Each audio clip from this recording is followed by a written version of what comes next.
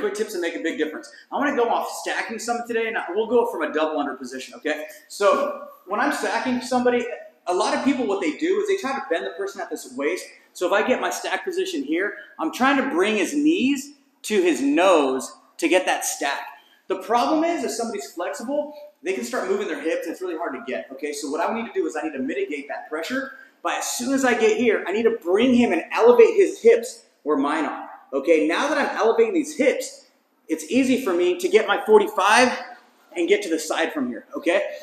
The important thing to remember is when I'm stacking him, that midpoint on the stack, if I just try to bring his knees to his head from here, is his waist, right? So it's about 50-50. As soon as I start stacking where I bring him up on top of me, that midline turns into a sternum. He's got nowhere to go, okay? So when I stack him, bring him up on my hips, get that stack so the midline's on his sternum and not his waist. Like, subscribe, and try it out.